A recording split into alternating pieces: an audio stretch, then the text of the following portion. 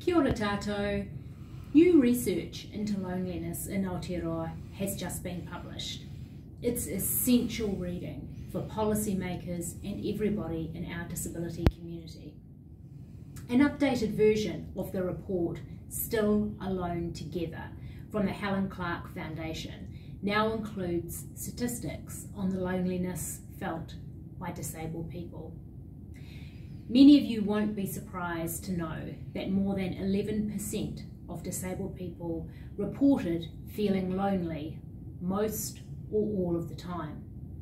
In fact, we are 4 times more likely to experience loneliness than non-disabled people.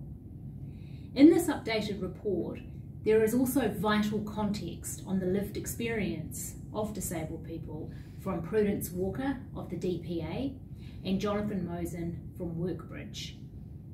We all know it's really horrible feeling lonely. Not only that it has serious negative effects on our physical and mental health, ranging from lack of sleep and raising of blood pressure through to anxiety, dementia and depression. As the report says, loneliness is a significant public health challenge.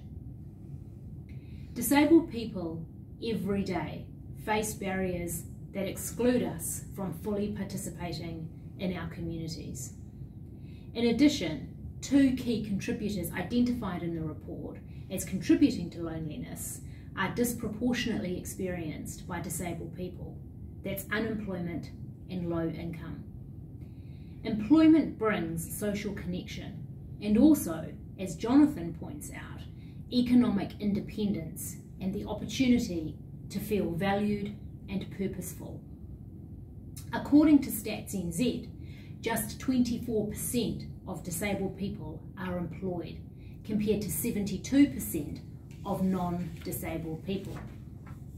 As Prudence explains, low incomes coupled with the other barriers, such as inaccessible transport and buildings, means many of us simply cannot afford to participate on an equal basis with non-disabled people. I would also suggest that loneliness stats begin very early for disabled people. That is, when disabled children and young people are either excluded from education, even in early childhood, or are bullied and isolated at school. An inclusive education system that supports disabled young people to enjoy their rights to reach their potential as valued members of their school community would be a great start. There are 6 recommendations in the report to reduce loneliness and its effects, including making sure people have enough money so they can live with dignity and participate in their community, creating friendly streets and neighbourhoods, which to me, and I know many of you, means accessible transport, spaces, buildings and homes.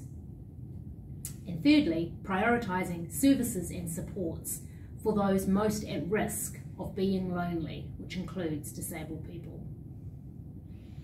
You can find a report from the Helen Clark Foundation on its website and read more about this. This is really incredibly critical reading for all of us. And finally, I want to acknowledge Prudence and Jonathan's insightful contribution to the report. Ngā mihi nui.